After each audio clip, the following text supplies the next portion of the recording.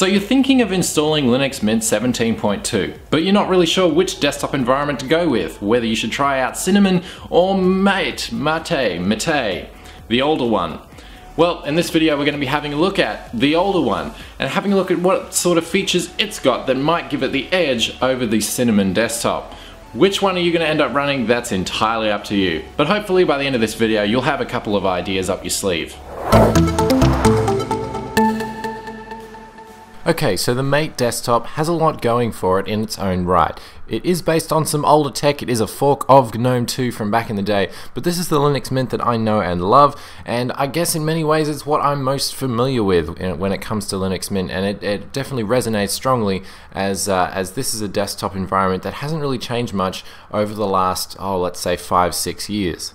The central hub of Linux Mint centers around the Mint menu, and the Mint menu has got to be one of the most loved and adored Linux menu systems, or even just operating system menus that I've heard of. You have your favorites there, which are you can add and remove things at your will, and then you've got your all applications categorized by all the different software categories. Then you also have a search filter bar down the bottom here that not only can you find a different application, for example if we were going to look for an email client, we'd look for Thunderbird Mail, or if we were wanting to look for our backup tool, or maybe our file manager. So not only does that almost instantaneously, but it also does some other fancy tricks like installing packages from the menu. So this is something that I really appreciated, and again this is not really anything new, but I'm going over the basics here so that everyone is on the same page with what Linux Mint Mate desktop is capable of. So you can actually install software straight from the menu, which is pretty awesome. Now the other things that are specific to the Linux Mint Mate desktop is its own level of customization. So first of all, if we go into the desktop tool, which is Mint's own tool for customizing the desktop, very simply, a lot of these just edit the way that the desktop looks and feels.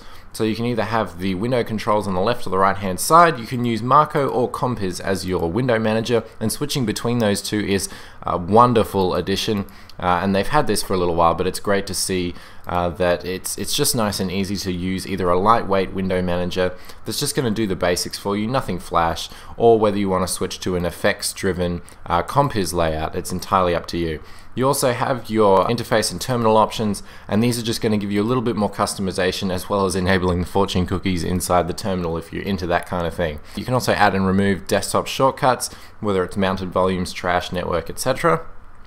And then of course you can customize the look and feel of the desktop with all the different colors of the Mint icons, as well as you can install other themes as well through the Get More Themes online, and that'll take you straight to the Mate desktop theming website. You also have a bunch of backgrounds there that you can switch to, and you can also customize the fonts for almost every single part of the system. Now it's also worth mentioning that they do have their font smoothing and the font rendering there, it's best to go with subpixel smoothing if you're using an LCD display, which let's face it, most of us are, but you can customize those fonts there.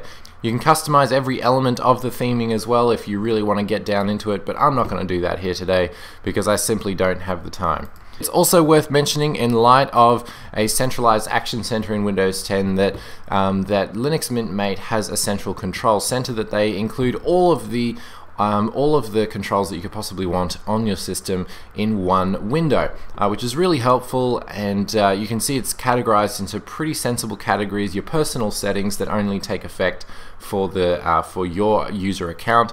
Then you've got your network and internet, you've got your hardware, and then you've got your system, which is pretty much all the Mint tools, as well as a couple of other bits and pieces to help you get your drivers up and running, backup, set up your backup and things like that.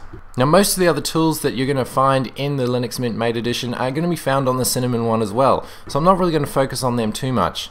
The file browser in itself is codenamed Caja, and basically, again, this is based on older technology, but it's still kept up to date with some recent plugin management. So basically that means now in preferences you can see there's a new extensions tab that allows you to add plugins or add extensions to the Caja file manager. It gives you a little bit more, I guess, flexibility in terms of how you can use the file manager and the sort of actions you can take with it.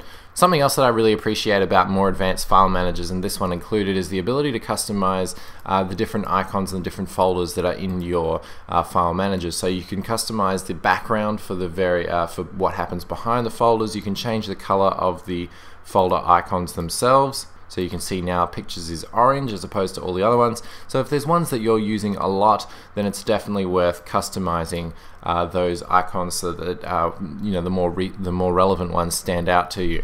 The other thing that I really appreciate about Linux Mint Mate is the fact that it is fairly light on your system resources. So if we go to the system monitor here, you can see that we'll probably be using somewhere in the vicinity of about 420 megs of RAM, and that's after I've already had quite a few system processes open.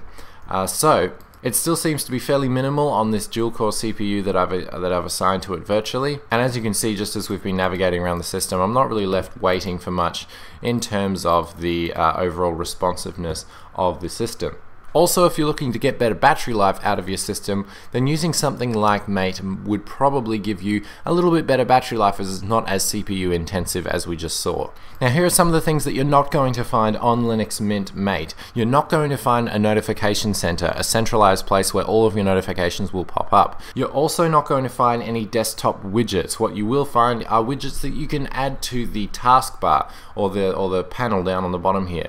You can customize this however you like, and they do have a lot of great widgets there. Unfortunately, you can't really expand on these, and there's not a whole bunch of community work going into the sort of widgets that are available for this bottom panel. Again, if you want to look into that, then you'll definitely want to try out the Cinnamon version, as there are a lot more desklets and widgets to put on the task panel. But just to summarize, Linux Mint Mate's stronger points are the fact that it's very simple, it's very easy for someone to pick up and use if they're used to a Windows-based operating system. It's very flat, it doesn't try and confuse the user with a whole bunch of customization at the face level, and it's lighter on resources than the more modern systems are. You still get all the great features that you get from running Linux Mint as your desktop operating system, including a fantastic update manager, very stable, solid software base. So if you're looking to make the jump to Linux, then Linux Mint Mate would probably be the way to go. Alright, so this desktop environment has a lot going for it. I prefer it because of its simplicity and also because of its decent level of customization without getting crazy. I was a big fan of Linux Mint back in the day, and that's what it looked like for me. That was the first time that I used it, was Linux Mint 8. So it is my personal favorite, but your mileage is going to vary. So let me know what your experiences are in the comments section below. As always, you can find me on Facebook, Twitter, and Google+.